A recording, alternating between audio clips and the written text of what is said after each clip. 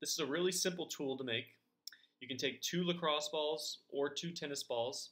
I actually prefer 2 tennis balls as tennis balls are a little bit softer and lacrosse balls can actually cause damage to your spine.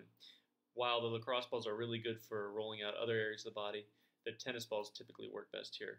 So take 2 balls and you can either put them in a sock and you would put them in the sock and then tie the sock down so that they're stable and snug in this area. You can see that I have this nice little nifty bag here from a company called Yoga Tune Up. But if you don't want to spend $20, use a sock or some tape. And when you do tape it, you want to take it one set of duct tape or athletic tape and contour it vertically, making sure that you're always getting in this indent here.